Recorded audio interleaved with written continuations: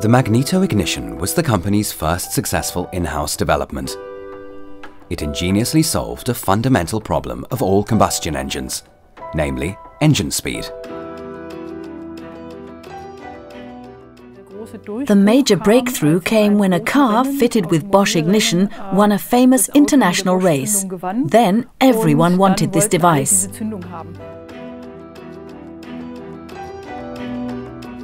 Everyone, of course, meaning those people who actually owned a car. And there were not many of them. The motorist community in Germany was very small at the time, compared to France and the United States, where it was much larger. Anyone who wanted to sell their automotive products had to market them there. The company was still small.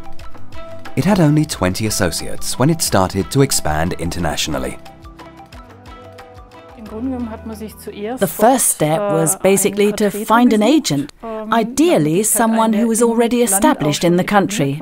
The next thing was to open up a local sales office, and then, ultimately, a manufacturing facility.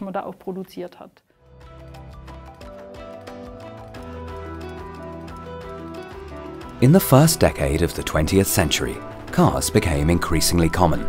They were no longer merely the playthings of a select group of wealthy motorists. Trucks were now transporting goods, buses were taking passengers to their destinations, fire engines were driving to fires. A large number of these vehicles were fitted with Bosch ignition systems worldwide. Just before the First World War, Bosch was generating more than 80% of its sales in markets outside Germany. Yet, in 1914, Germany went to war against these same countries, ultimately plunging the company's business into deep crisis. After the First World War, and even during the war, the company's assets abroad were confiscated, and not only its assets, but also its license and trademark rights, which was almost worse. Bosch found itself left with nothing.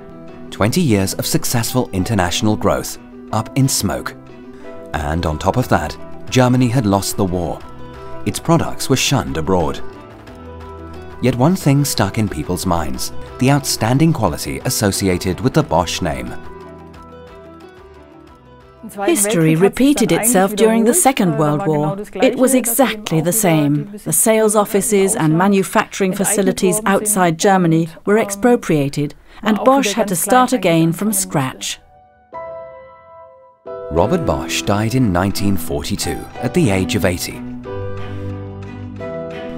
His successors managed to re-establish long-standing contacts with overseas partners and to rebuild the company for the third time. They created such secure foundations for the company's global presence that it has grown steadily to the present day, mastering the ever tougher challenges of globalization, while at the same time becoming established in local markets.